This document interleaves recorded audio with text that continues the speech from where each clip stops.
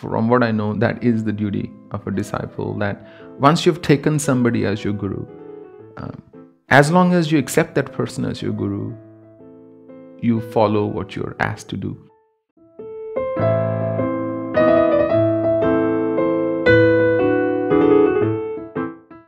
So his question is, what is the foremost duty of a disciple towards one's guru?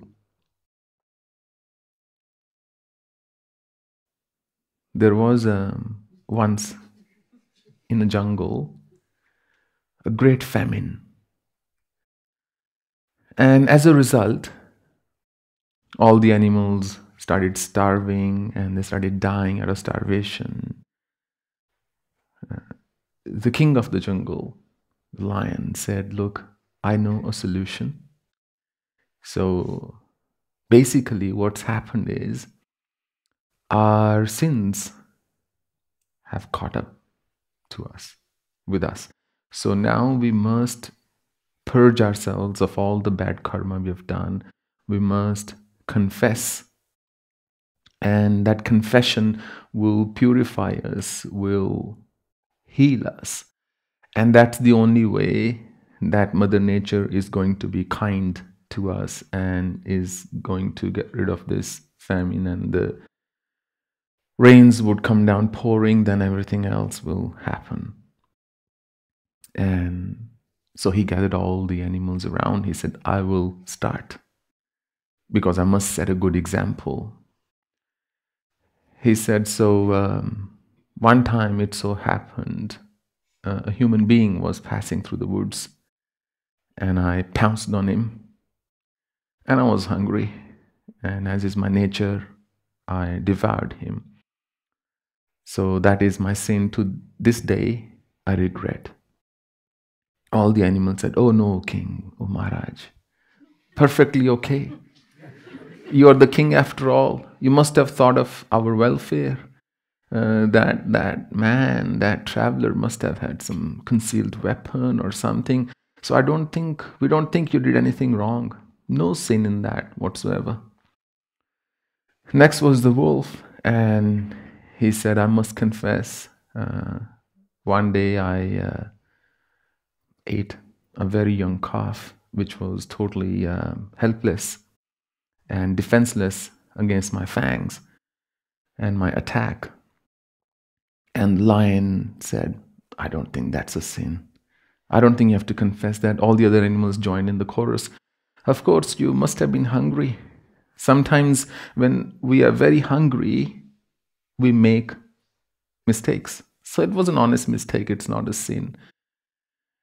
Then there was a little lamb, and the lamb said, "I also committed a sin." They said, "You? What could you do? Who could you attack?" He said, "No, I have something to confess. One time it so happened that a traveler was sleeping, and I was so hungry, and I ate one of his shoes. And as a result, now he couldn't possibly travel with one shoe on. So the poor thing had to travel on basically barefoot all the way, and his heels hurt and they were wounded. And everybody started circling around that lamb. "You wicked lamb. How could you be so cruel?" And the king indicated, and they ate him. Now that is the story. So the foremost duty of a disciple is to shed any air of superiority around them, any air of pretense around them. Believe it or not, this is the foremost duty, because everything else will stem from this natural humility that will gush forth when we adopt such a practice. So everybody thinks I'm the lion. And when you act like a lion, you'll be surrounded by those who'll say, "You are the lion, no mistake in whatever you did." But the so-called wicked lamb wasn't wicked after all. But somehow he was surrounded by those who had a different agenda. As I said, it's very hard to make a man understand something when his salary is dependent on not understanding it. When somebody is dependent on not understanding your point of view, it's very hard to explain anything to them. So the foremost duty is that, to genuinely be humble. I'm not talking about being polite. That's somewhat easy to practice with people who are good with you. I'm talking about being humble. And when you are humble, then that's the only time when you can really then follow the the instruction of the Guru. You can only follow the instruction of the Guru subsequently, not before then. Until then, it's always an attempt. So the foremost duty is to understand what the tenets of discipleship are and to live by them. What else possibly could be a disciple's duty in my mind? When a guru imparts an instruction, it can be different for different people, as you know. So when I was at Naga Baba's place, that's how I saw as my duty. That he said something, I would say, okay, done. Ji Baba.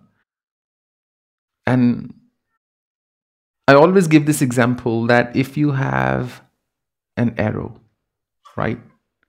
A firm, straight arrow, and you are good at archery, and then you are shooting that arrow, your chances of hitting that arrow right at the target are much higher.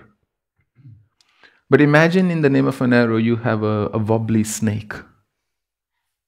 How would you pull it against the string and how would you launch it? Where would it land? So when you have a disciple who's kind of either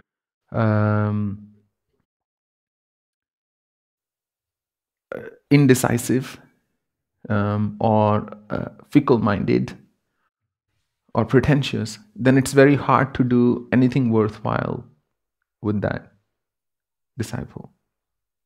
And sometimes you can have somebody who has a different agenda to what they are projecting.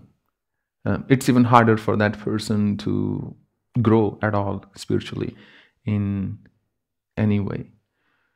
So I think, from what I know, that is the duty of a disciple, that once you've taken somebody as your guru, as long as you accept that person as your guru, you follow what you're asked to do. The moment you say, look, I'm done, you have every right to move on.